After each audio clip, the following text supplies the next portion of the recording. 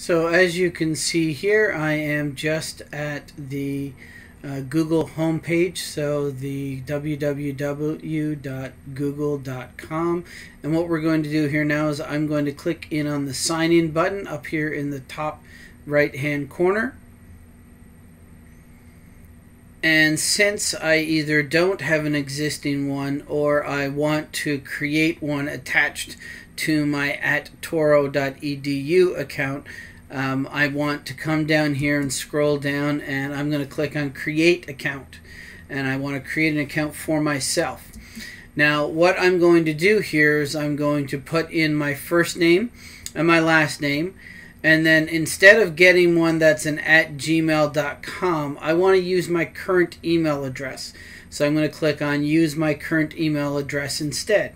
And then I'm going to put in my Touro email. Now I'm putting in my @tu.edu because I've already done this once for my @touro.edu. So I want to be able to do this for illustrative purposes.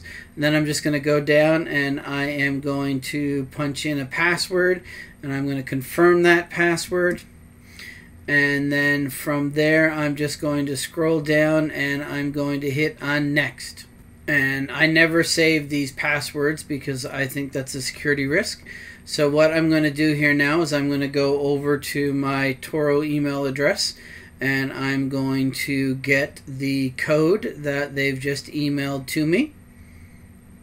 And then once I have that code, I am going to just type it into the box here and then click on the next button again. The phone number is optional, so you can put in your office phone here if you're doing this. I tend to leave it blank except for my personal stuff. I will go in and update my birth date simply because that lets Google know that I'm an adult. And you can add your gender there as well and click on next. And then you should read through the terms of service and then click I agree. And I tend not to allow my internet browsers to be able to access other tools, so I'm going to say not allow here. And as you can see up here now, I have my michael.barber@tu.edu account created.